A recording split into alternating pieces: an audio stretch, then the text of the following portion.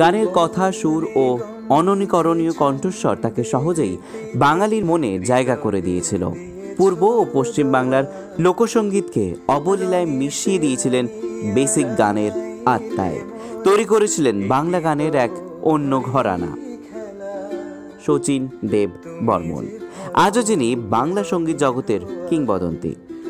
এবার Hindustan music publishing থেকে প্রকাশিত হলো শচীন দেব বর্মন ও তার স্ত্রী মীরা দেব বর্মনের গাওয়া গানের গীতি কবিতা সংকলন শচীন দেব বর্মন গীতি সম্ভার। ত্রিপুরা নিবাসী সুব্রত দেবনাথ শচীন ও মীরার গাওয়া একক গানগুলির কথা ছাড়াও লিপিবদ্ধ করেছেন তাদের দ্বৈত কণ্ঠের গানগুলির বাণীও। উদ্দেশ্য শচীন দেবের মতো এক শিল্পীর সমগ্র সঙ্গীত জীবনের সঙ্গে শ্রোতাদের পরিচয় ঘটানো। বইটিতে ঠাঁই পেয়েছে শচীন দেবের গাওয়া 112টি আধুনিক গান, মীরা দেব বর্মনের সঙ্গে গাওয়া 4টি গান, শচীন দেব বর্মনের গাওয়া 17টি বাংলা সিনেমা ও 13টি হিন্দি সিনেমার গান, সঙ্গে 21টি হিন্দি বেসিক গান ও মীরার গাওয়া 4টি বাংলা আধুনিক গানের কথাও এখানে উল্লেখ করেছে।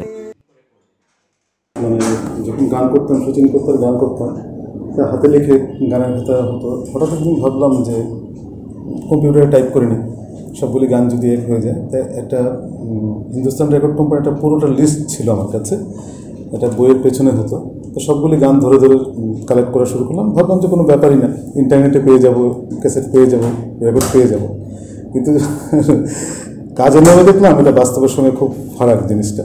তখন আস্তে আস্তে খুঁজতে খুঁজতে যত বন্ধুবান্ধব আছে চারদিকে, ভারতবর্ষে কিংবা বাংলাদেশে অনেক চেষ্টা করলাম, আর খুঁজে পাচ্ছি না। তারপরে আমাদের এখানকার বিশিষ্ট গীতিকার আছেন শিবমন ভট্টাচার্য, ওনার মাধ্যমে হিন্দুস্তান রেকর্ড কোম্পানির খোঁজ পেলাম। আর আমাদের কাছে কি হিন্দুস্তান রেকর্ড তো একটা স্বপ্নের ব্যাপার, যে ওখানে আসবো, এদের সঙ্গে যোগাযোগ হবে, এটা ভাবতেও পারিনি। যাই হোক, এখানে এসে স্যারের সঙ্গে পরিচয় হয়েছে। হিন্দুস্তান রেকর্ড কোম্পানি তাদের কালেকশনে যেগুলি ছিল আমি পাইনি, একদম উজাড় করে দিয়েছেন আমাকে বলার সঙ্গে সঙ্গে, সেগুলি পেয়েছি। তারপর এখানে বিশিষ্ট সংগ্রাহক আছেন সুশান্ত কুমার চট্টোপাধ্যায়, ওনার কাছ থেকে বেশ কিছু একদম রেয়ার গান পেয়েছি আর কি, মানে যেগুলি কোম্পানিতেও পাইনি, ওনার কাছে ছিল। তা সব কিছু মিলে একটা দারুণ ব্যাপার হয়ে দাঁড়িয়েছে। তারপরে এগুলি টাইপ করে করে আমি আমার নিজের মতো করে বাড়িতে টাইপ করেছি। তারপরে হিন্দুস্তান রেকর্ড কোম্পানিটার প্রোগ্রাম ছিল আগরতলাতে শচীন কর্তাকে নিয়ে। তো স্যারের সঙ্গে দিন হোটেলে দেখা করলাম, আমি বললাম যে দেখুন আমি এটা করেছি। স্যার বললেন আমাকে তাহলে দিন না, আমরা বইটা ছাপিয়ে দিই। মানে এটা আমার কাছে একটা কি বিরাট প্রাপ্তি, মানে হঠাৎ মানে মেঘ না চাইতে জানাই, মানে ভাবতেও পারিনি এরকম একটা প্রস্তাব আসবে আমার কাছে। এটা আমার একটা বিরাট পাওনা আর কি জীবনে। তো হঠাৎ করে ভাবলেন কেন যে বই আকারে আপনি এরকম ভাবে লিরিক্সগুলোকে জোগাড় করবেন, বই আকারে বের করবেন?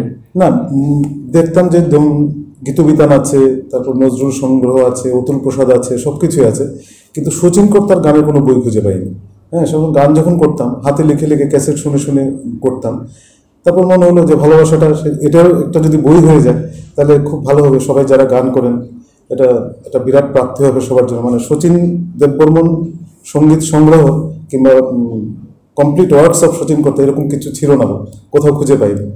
সেই ভাবনাটাও একটা খুব ইন্সপায়ার করেছে, যদি একটা হয়ে যায় তাহলে আমরা যারা শচীন কর্তার গান করি তাদের কাছে তো একটা বিরাট পাওনা হয়ে যায়। এখানে কি শুধুই গানের লিরিক্স আছে নাকি প্রত্যেক গানের পিছনে যে কোনো ছোট ছোট ঘটনা থাকে সেই ঘটনাগুলো আছে? মানে যেমনি কফি টেবিল বুক যেটা আমি বলে থাকি, এটা কি সেরকম ধরনের কিছু? শুধু গানের complete works of Sachin Dev Barman and Meera দেব বর্মন। মীরা দেব বর্মন কেন এনেছি, মানে খুঁজতে গিয়ে দেখলাম মাত্র 4টে গান আছে মীরা দেব বর্মনের নিজের কণ্ঠে গাওয়া, আর শচীন কর্তার সঙ্গে 4টে ডুয়েট করেছে। তো 4টে গান, এর মধ্যে 3টে গান পাচ্ছিলাম, একটা গান খুঁজেই পাচ্ছিলাম না। সেটাও এখানে সঞ্জীব বাবুর মাধ্যমে পেয়ে গেলাম। সেটা ভাবলাম যে 4টে গান তো হারিয়ে যাবে, এই গানগুলি তো কেউ করে না, অথচ কি সুন্দর গানগুলো। তো ভাবলাম এই বইটার সঙ্গে একসঙ্গে যদি ডুয়েট গানগুলি কিংবা মীরা দেব বর্মনের যেগুলো নিজের কণ্ঠে গাওয়া সেগুলো যদি একসঙ্গে বেড়ে যায় তাহলে বইটার ভলিউমটাও বাড়বে এবং গানগুলি থেকে যাবে। নাহলে তো এমনিতেই হারিয়ে যাচ্ছে শচীন কর্তার যে পুরোনো গানগুলি, সেগুলির এই তো রেকর্ডই খুঁজে পাচ্ছিলাম না। তো সেই গানগুলি যদি এখন কম্পাইল করে করা যায়, এই ভাবনা থেকেই ব্যাপারটা এসছে।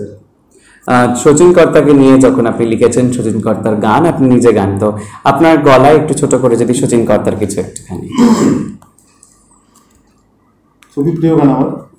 বর্ণে গন্ধে ছন্দে গীতিতে হৃদয়ে দিয়েছ দোলা, রঙেতে রাঙিয়া রাঙাইলে মোরে একই তব হরি খেলা। তুমি যে ফাগুন রঙেরও আগুন, তুমি যে রসেরও ধারা, তোমার মাধুরী তোমার মদিরা করে মোরে দিশাহারা।